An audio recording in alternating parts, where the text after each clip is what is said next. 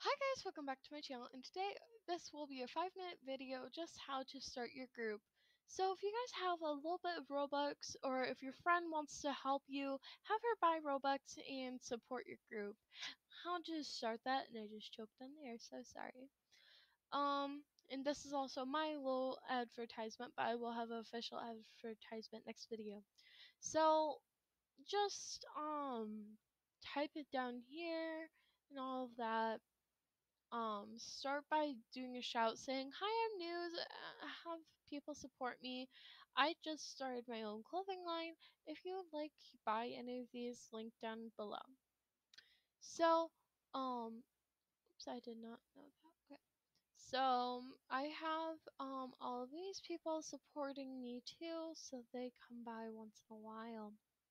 To start out, do whatever it asks you, or it doesn't ask you anything, but to start off, make a profile picture for your group. It will be really supportive, and then add a description, and you will obviously be the starting of the owner.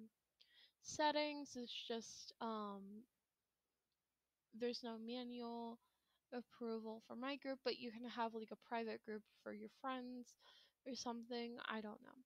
This is how to check summary for your sales of clothing. That's what I check 24/7. Members, they are over here. They just they're just there. You can switch it to extra pan, or not extra pan. You can switch it to like a bunch of different things, which is really exciting. This is how you can add roles. I have me, my friend Isiela, which most people know her, giveaway winner, and extra fan peach, and then guests. This is how you can check who's your enemies are and who aren't your enemies and all that.